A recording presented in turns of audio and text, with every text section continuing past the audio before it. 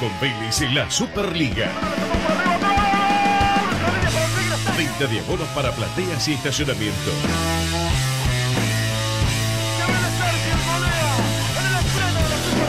Más info en www.velezarfield.com.ar/abonos.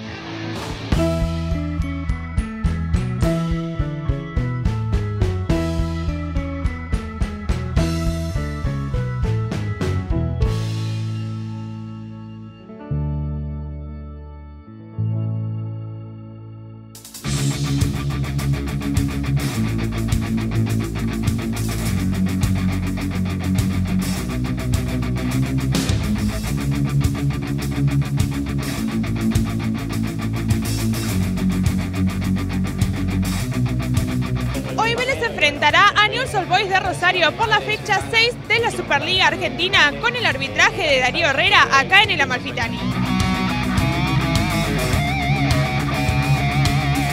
Respecto a los 11 que enfrentaron a Independiente la fecha pasada, volverán 4 jugadores: Lautaro Gianetti, Nicolás Domínguez, Fabricio Alvarenga y Federico Andrada. Quédate acá en Vélez TV para ver el compilado del partido y las declaraciones de los jugadores.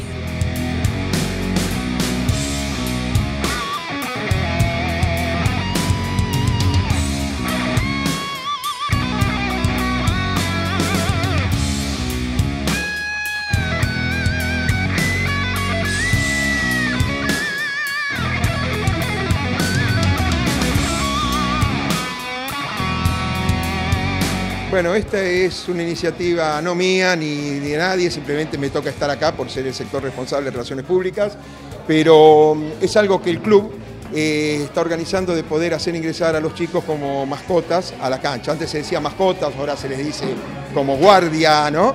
Es algo muy lindo, yo creo que es la ilusión de todo chico, hincha de Vélez y más de todo papá. Así que bueno, hoy se pudo hacer. Así que hicimos un concurso en el cual se anotaron cerca de 80 chicos. Los requisitos eran que los chicos sean nacidos velezanos, o sea, todos los chicos que fueron socios en la categoría preinfantil y que aún siguen siendo en la categoría infantil. En base a eso se seleccionaron 60 chicos, se hizo un concurso en random.com con la presencia de un escribano, se sortearon y salieron 28 chicos. De los 28 chicos, se han presentado hoy 26, hay algunos que no vino por estar enfermos, y son los que van a salir al campo de juego. Primero van a ir a recibir a los jugadores cuando lleguen a la pecera, luego vienen y como verán les están haciendo actividades recreativas que es inculcarle el sentimiento velezano, reafirmarle ese sentimiento que traen de la casa de Vélez. Y después van a ir a hacer un reconocimiento del campo de juego, un simulacro, y después, como pasa en las grandes ligas europeas, van a salir al campo de juego de la mano de un jugador, 2 chicos, uno de la mano derecha, otro de la mano izquierda, llegan al medio del campo de juego, van a exhibir orgullosos sus carnets desde la cuna, inclusive hay uno que me trajo recién el carnet de antes de la cuna, que es con la foto de una ecografía, también vale más. Y bueno, ahí van a exhibir eso y posan con los jugadores, con una bandera y luego salen. Al término del partido, se les va a dar un diploma, el club le va a entregar un diploma como certificando que estuvo y también se les va a dar, y lo digo en silencio para que no se enteren los padres ni nada, un regalo, una pelota de fútbol a cada chico. Eso al término del partido en el tercer piso en el Salón VIP. Así que bueno, eso es un poquito lo que es este acto distinto que vamos a hacer hoy, en el cual también hay que reconocer, mucha gente lo quiso hacer muchísimo, también el reconocimiento para su comisión de hincha que tuvo una idea parecida a esto en su momento, que era distinto pero era dentro de este tipo, también para muchos socios que vinieron en forma particular por su cuenta y que bueno, tuvieron la suerte de que hoy se les pueda plasmar ese proyecto que tuvieron ellos. Esto es Vélez, lo hicimos entre todos, ¿no?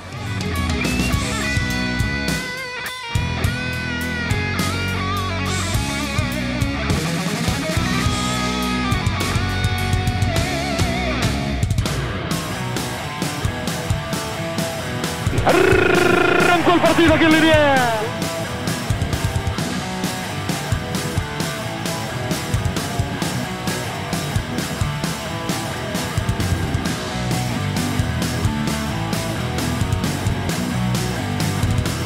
Se realizó la primera variante en Vélez, se retira lesionado Lautaro Gianetti con el número 17, ingresa con la número 32. Mauricio Toni, muchachos. Jugarán en corto entre Gastón Díaz y Cufré. Vendrá al centro del Gato. Viene el centro pasado por arriba para Bor de cabeza por arriba del travesaño.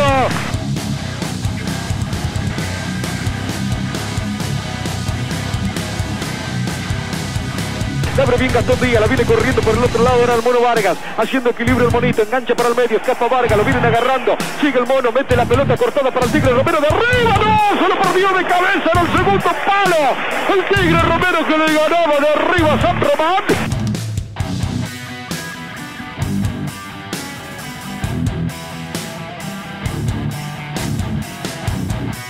Escapó el Tigre Romero, me gusta esta, viene al centro, pasado, le queda el Mono Vargas, pégale Mono, engancha Vargas, va por allí el bonito, va Vargas, el remate la sacaba justo en el primer palo Bianchi.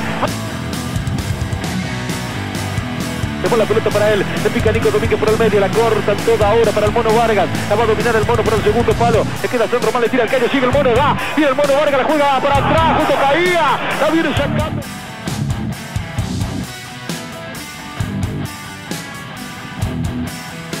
Muy bien, la juega bien Andrada, le queda para Vargas, Vargas que juega para el Tigre Romero, está, me gusta el teléfono para el bonito, ¡gol!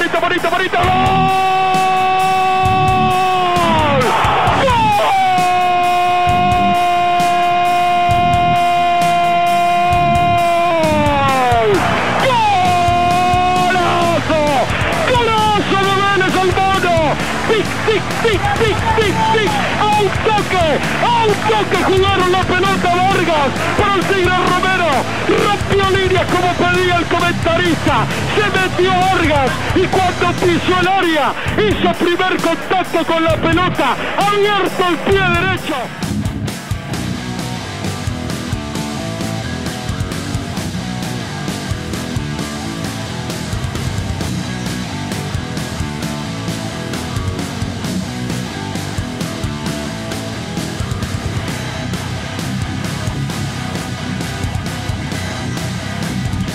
Cuando marca el árbitro, Darío Herrera al final de los primeros 45.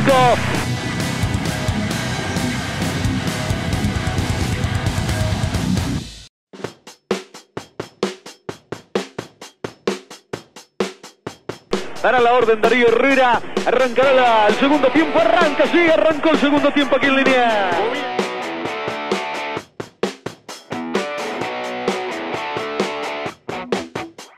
La pide en el medio Andrada, viene para el Tigre Romero, sale Pozarnik, chocaron sin querer, le queda el Gato Díaz, le pegó el arco, Pozarnik otra vez.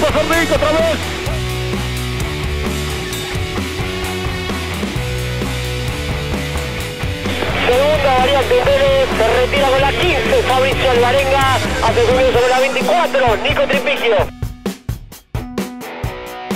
Carga para Nico Domínguez, abre para Cufré, va trepando y hilvanando el pase Vélez, que buena pelota para Domínguez, llega Nico hasta el fondo, mete el centro por arriba, Tripigio travesaño, Tripigio de cabeza y el travesaño se lo perdió Nico.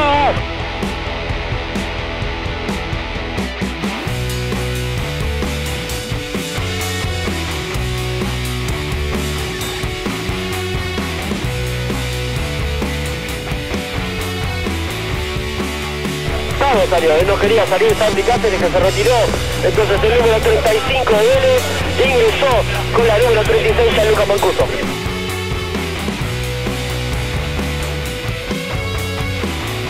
Se engancha el Gato, juega la personal y se va Díaz, juega bien para el Tigre Romero, me gusta, pégale Tigre si le gusta, juega la personal, va Romero, abrió para Gastón Díaz, le pegó al arco desviado, el remate de Gastón Díaz. Queda el Mono Vargas y se va, la tiene por el otro lado al Tigre, va Vargas, la tiene Vargas, la pone para Romero, arriba, se lo perdió Romero, un penal con carrera el de Romero.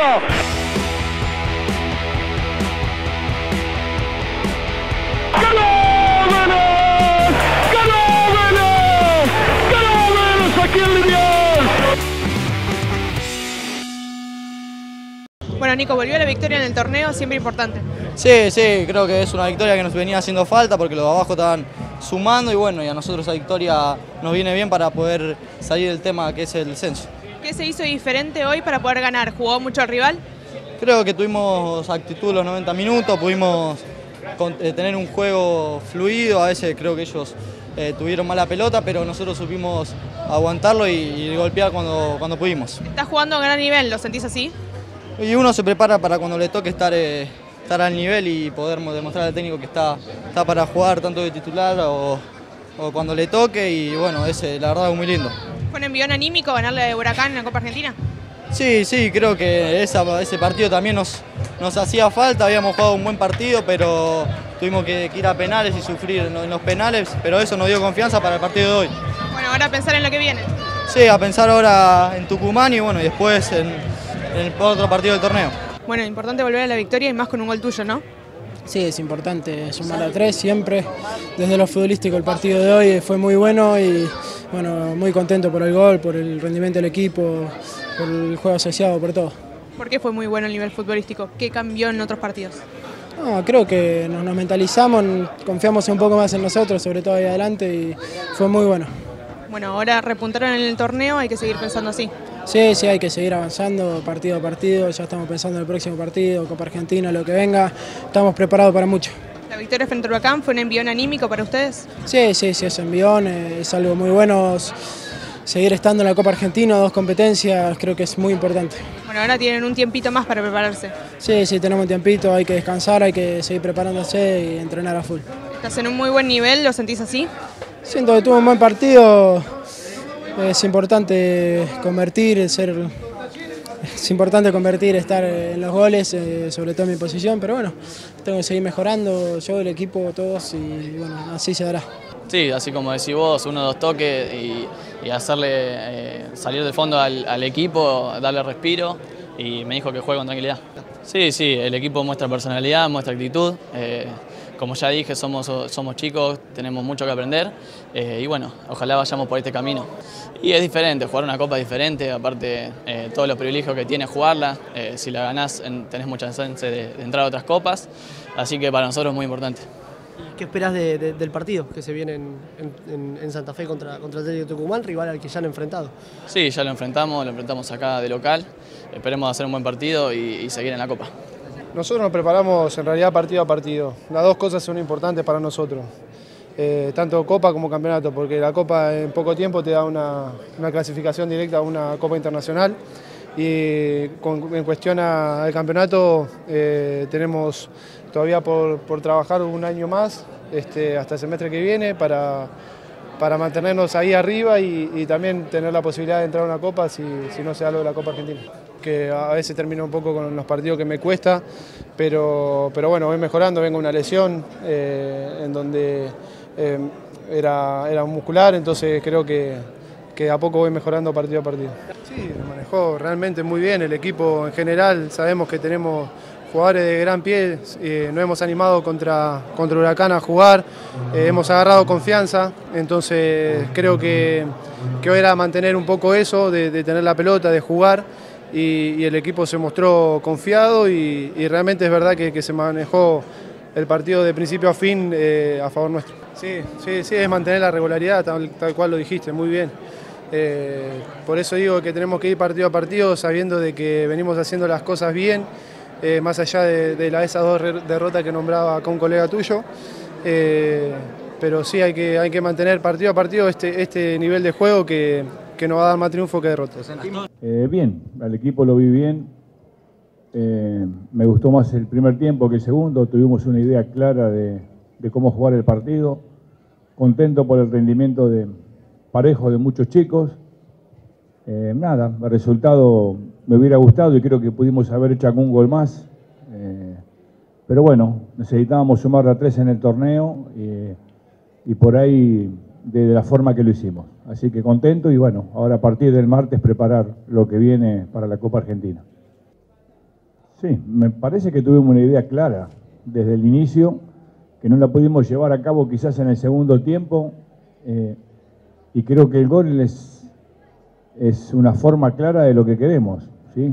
La idea de tratar de salir de atrás para generar espacios en la mitad, eso es lo que pretendemos, está claro. Después obviamente está el rival, un equipo duro que se defendió bien, que utilizó mucho a Gesian para pivotear y descargar para Brian y los de afuera.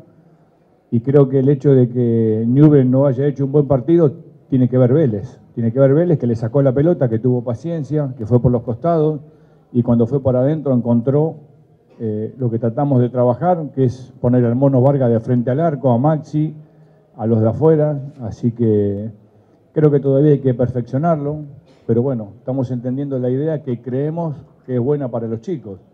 Me gustó también que, como decís, que en algún momento hay que meter, y se metió, y en algún momento hay que jugar, y también jugaron. Así que cuando le hablamos de adaptarse al partido, tiene que ver con esto. El partido a veces te da distintas aristas que vos tenés que adaptarte y disputarlo desde ahí. Así que es un pasito más, todavía falta bastante. Y quiero preguntarte de mi parte, por último, que me des 2 líneas de Mauricio Toni, que si bien había tenido minutos en cancha de Tigre, le tocó una brava y a los pocos minutos del partido. Sí, la verdad que lamentamos la lesión de Lautaro, porque fue el otro aductor ahora, no el que se había recuperado. Bien, es un chico muy joven, que viene trabajando con nosotros hace mucho tiempo, y me gustó el aplomo que tuvo para resolver lo que le tocó jugar, así que ojalá siga sumando minutos y se siga consolidando en este plantel joven, ¿no? No, la verdad que no había tocado el tema, hablamos de la realidad del equipo y de los que ellos tienen que darle al equipo, ¿sí? Después hay cuestiones que uno no puede manejar, esta es la realidad.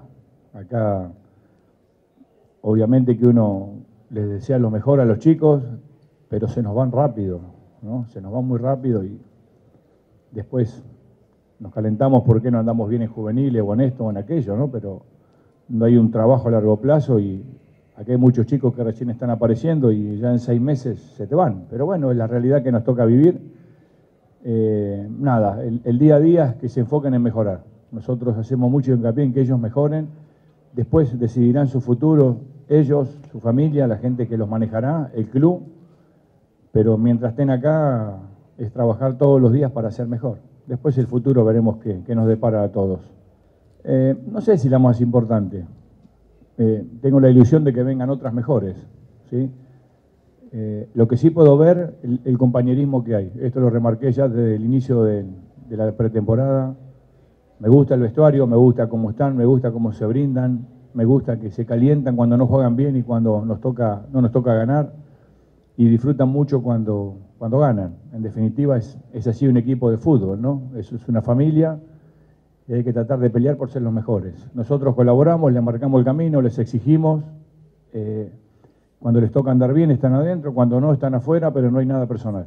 ¿Sí? Esto se lo planteamos siempre, nos toca tomar decisiones y hoy toca que queden afuera jugadores de mucha trayectoria, ¿sí?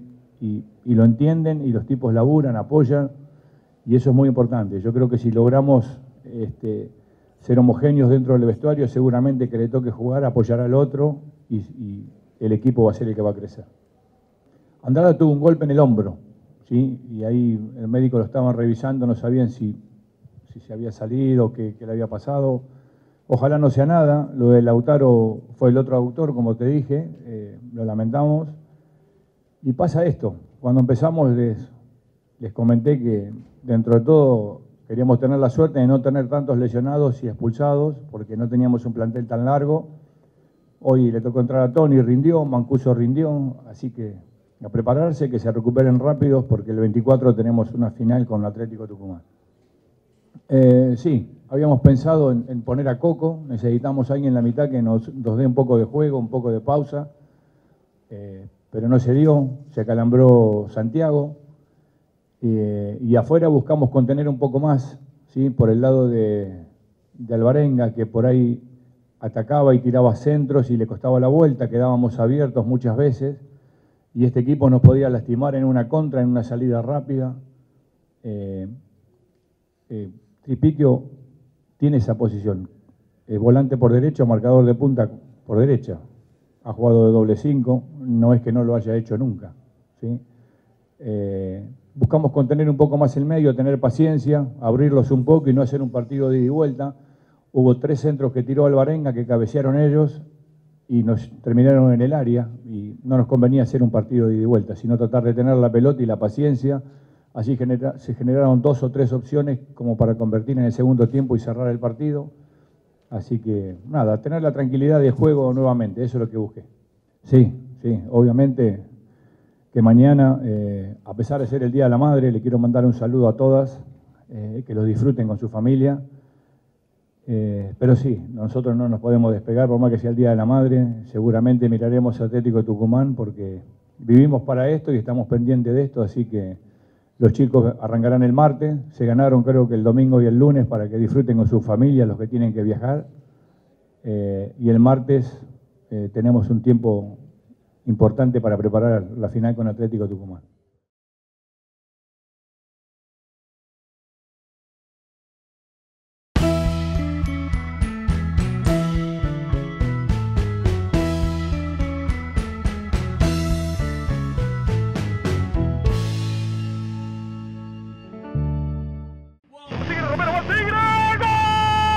Jugá con Vélez en la Superliga.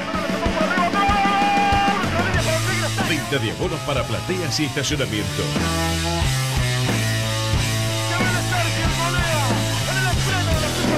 Más info en www.velezarfil.com.ar/abonos.